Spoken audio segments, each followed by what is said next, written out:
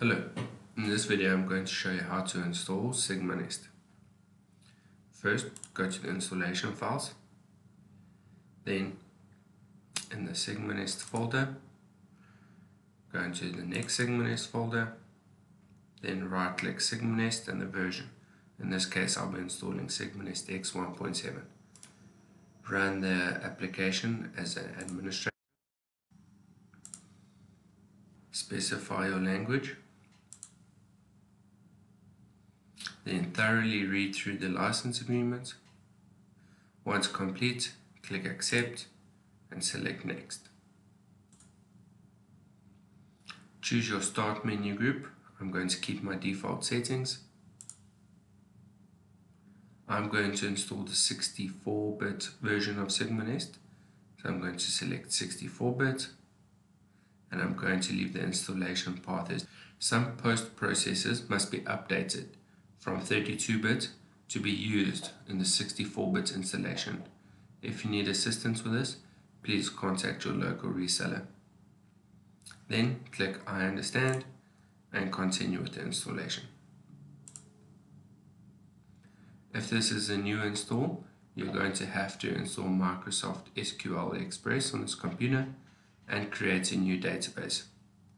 If you're in a network with multiple SigmaNEST users, you will most likely install SQL on a server and share the database with multiple users.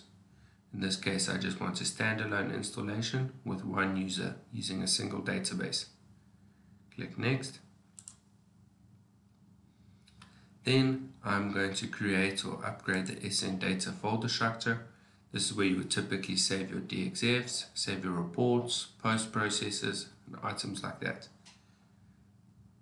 Change your SigmaNEST data install path to create a SN data folder on the root of the C drive.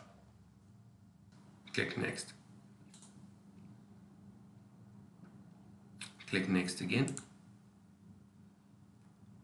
Here you can see that SigmaNEST is going to install some prerequisites here on the left.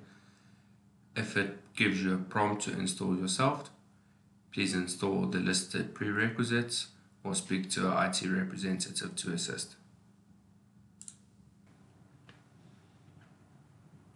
The SigmaNEST application is now installed.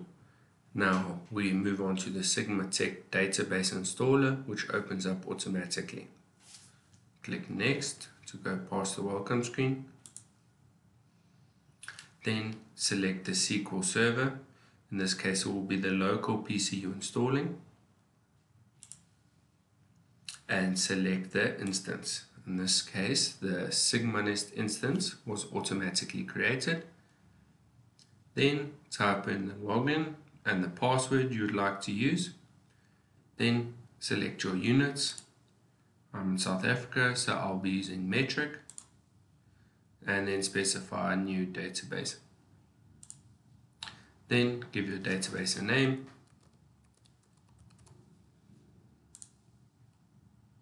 and select Create Selected Database. Once the database installation is complete, click Close, and you'll see the complete SigmaNEST X1 installation is complete. Click Finish.